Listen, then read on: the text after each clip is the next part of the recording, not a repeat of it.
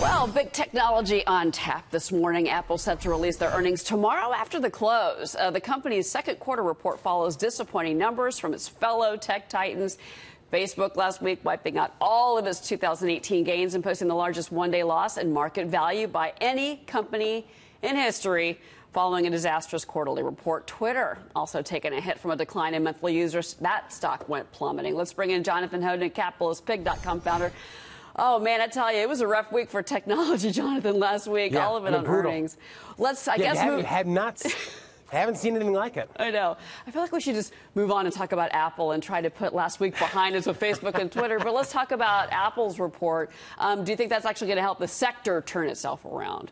Let's hope so. Let's hope so, Cheryl, because as you pointed out, the bloodbath in the NASDAQ last week, almost like something we really haven't seen, certainly since the election. I mean, since the election, technology stocks like Apple have accounted for about half the market's total gain. So these big cap stocks, the Netflixes, the Apples, the Tesla, also reporting earnings this week, these have been the drivers of the market. So, of course, investors are going to be listening very closely, not only about the prospect of a new phone, we've heard that, of course, hinted from Apple's conference calls, but also about the prospect of growth in their cloud business. You know, the iPhone still counts for 62% of Apple's sales, but that's almost the old news. The new news for Apple in terms of earnings is the cloud. But Cheryl, to your original point, given the damage in tech stocks last week, I think a lot of investors are just going to be hoping to get through this earnings season without any more major blow-ups like Tesla and like Twitter. Jonathan, hey, it's Adam Shapiro. I wanted to pick up on something you said about, you know, as they shift towards the cloud, because we saw what Amazon did with their web services, blew everyone away.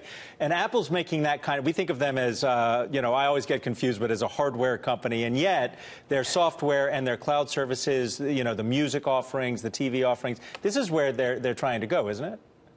Yeah, you're absolutely right, Adam. And I think what has made Apple so successful, I mean, this is a company that's on the cusp of becoming a $1 trillion company for the first time. What's made them so successful, Adam, to your point, is their willingness to not only cannibalize their own products, but truly reinvent themselves. You know, majority of the profit now, the revenue comes from iPhone. This is a product that didn't even exist 15 years ago. So absolutely. And the cloud really is where the margins are. It is where the growth is. And that prospect of growth, Adam, I think that's what has investors very concerned, because these big cap techs have been trading historically pretty expensive. These are not cheap stocks. Many of them are called unicorns, like Tesla, for example. So once that growth becomes a little more murky, the stocks can take a dive, and take a dive big time, like we saw last week. They're going to have the conference call, obviously, an hour after the numbers come out at 5 p.m. Eastern time. I can't wait to hear what they say about China. Yeah. That's going to be what I'm really going to be listening for when they report. Okay, I'm going to break a promise and go back to Facebook, because there was some late breaking news Friday night that the company, the CEO, Mark Zuckerberg, are going to be sued by a Manhattan shareholder after that big stock drop of 19%. What's interesting about the lawsuit, though, Jonathan, is it says that Facebook misled the shareholders about business, and the stock price fell once the truth was revealed. What do you make? I mean, look, shareholder lawsuits happen all the time, but the basis of this one, I think, is interesting. Yeah, well, especially they happen a lot of time with big, successful companies with a lot of money like Facebook. Don't see this in particular, Cheryl, having a major impact, but simply the confidence of shareholders themselves. Obviously, some who've lost money have lost some confidence, but more and more are going to continue to lose confidence. And, you know, essentially, if big cap tech can't power the market forward, what will? That's what investors should be most worried about. Not small lawsuits like this. This will come and go. But what's going to lead the economy? What's going to lead the market? If it's not going to be big cap tech, we'll have a better idea a little later in the week after these earnings are released. Aaron's got a question for you. Hi, Jonathan. Good morning. So I know you're a hedge fund guy. Hedge funds had, according to Goldman Sachs, more than 10% of hedge funds count Facebook as a top holding. Was this a big hit to those hedge funds, or you think this is going to rebound pretty quickly?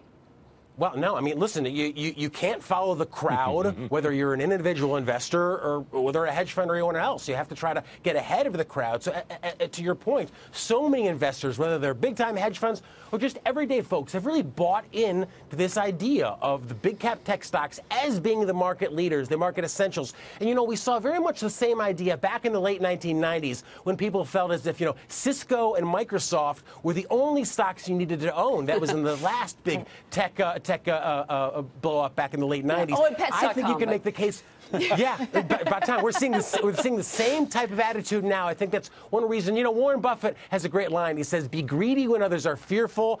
fearful when others are greedy. That's true. I'm bullish on the economy, That's true. but I see some greed right now. I think it's a good time for caution. All right. Well, I do want to switch gears. There's this new report out in the Wall Street Journal today. It's called No Experience Necessary. Basically, certain companies are saying, we're not going to worry about your work history. College degree, don't worry about that either. They're lowering the bar because they need to hire people. They're desperate to get people into the company. I mean, is this actually beneficial for companies, though, in the long term if you get somebody that doesn't have the experience they need?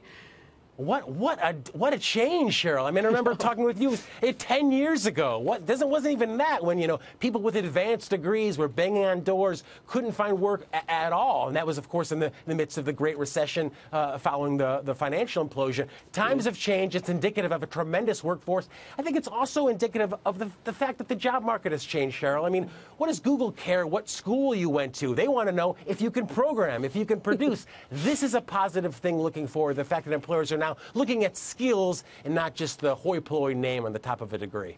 So it sounds like you're a little bit, though, pessimistic about the market based on the fact that you think that tech drives so much of growth. Are there any bright spots that you're looking at? Yeah, I mean, I think you have to be cautious, again, just given what we saw last week. And I think now more than anything is a time, and it's not sexy, it's not exciting like stock tickers, but, we've heard time and time again how most investors or most Americans couldn't even come up with 3 to 6 months worth of living expenses, couldn't come up with cash. So, look, I agree with the vice president and his terrific interview with Maria about how stellar the economy is. Knowing that, I think now is a good time to just get one's financial house in order, get 3 months, 6 months worth of cash, living expenses in the bank. Then I think it's time to really get optimistic because, even if the economy falls, you're protected long term. You want to have that extra cash on hand because you never know. Jonathan, you never know. We've been through for decades. Jonathan, it's good to see you. Thank you for coming on. Thanks, Cheryl. Be well. Jonathan Hoenig, you too.